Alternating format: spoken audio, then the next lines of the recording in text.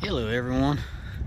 About a week ago I posted a picture of this truck up on Instagram, and I asked you guys to guess the mileage on it, and then I got carried away. I was supposed to do a video next day, but I got carried away, never did it. So here we are. Better be late than never. In person, this truck looks good. Well, let me answer the question for y'all. Curious what the mileage is and you want to move on with your life.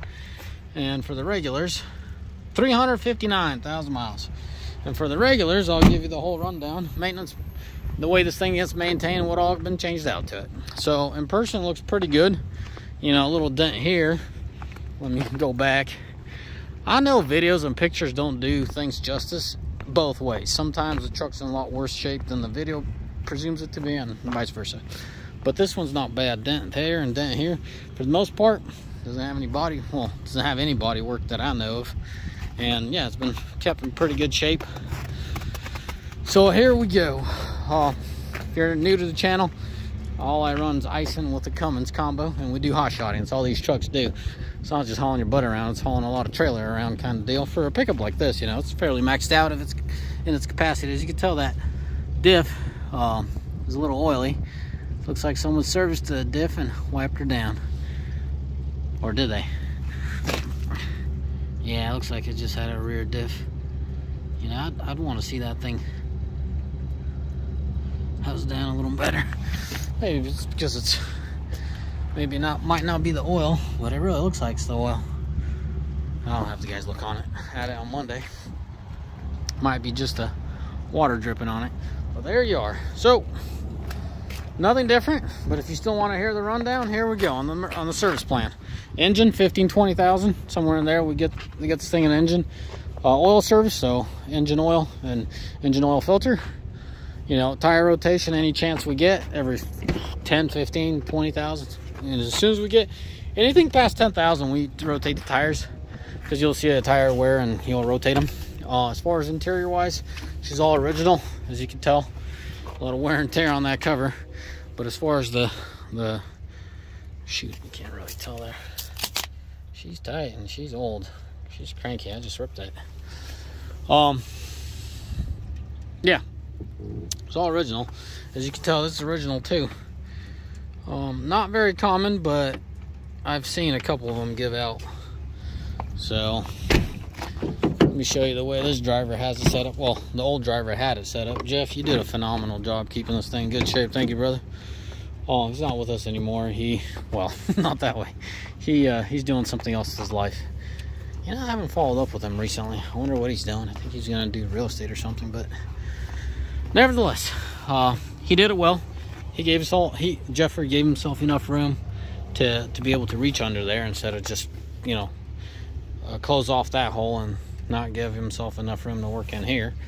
But he, you know, elevated a little bit, and so now you could use a lot of space underneath and still have enough room to sleep here.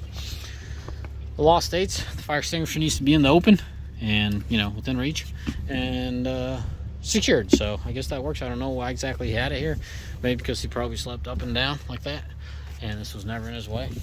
So I'm showing you this just so y'all can have ideas if you ever want to go out there and rebuild your bed, or you want to go out there and hot shot and wonder how things get done. This is not a sleeper berth. It's just you set up your truck as you want, and you're still going to spend a lot of time in here. This is the switch for the auxiliary pump. I don't know if you could hear it.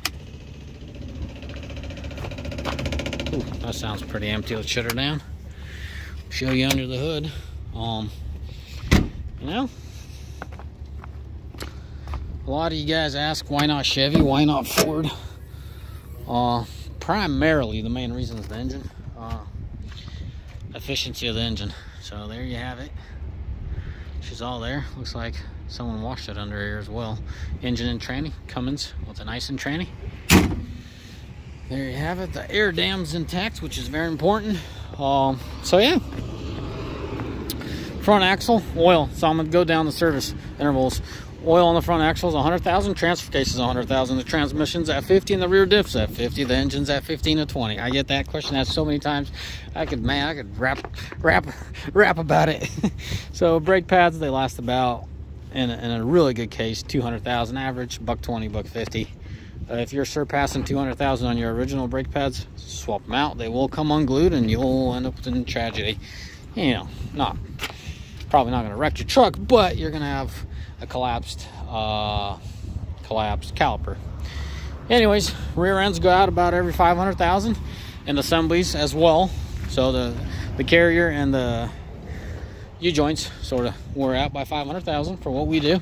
Transfer case is original in this particular truck. Average life of the transmission that we're seeing is 550.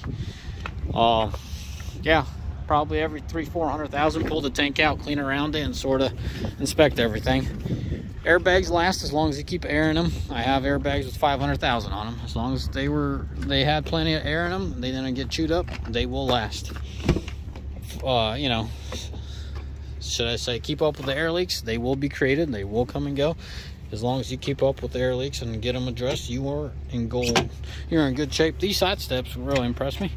They're doing well, and they're the original ones. Yeah, they're missing a little bit of plastic, but other than that, man, they're solid. Buy the chrome ones, they last a lot longer than the steel. You know, the black steel ones. I mean, I know it's steel underneath, but these are chrome plated, and I don't care if, I'm not saying they look great, I'm saying they last a lot better. So anyways, guys, that's it. The average life, the gas mileage of this truck is 10 miles to the gallon. For all you guys curious out there, that's what she's bringing in. She lives with the trailer behind her. 30, this one's done a lot of 32 footers. The other one, the usual setup is 36 footer, but this one's been 32. Anyways, boys, as always, may the Lord bless you. May y'all have a fine day, and ciao. Till next time.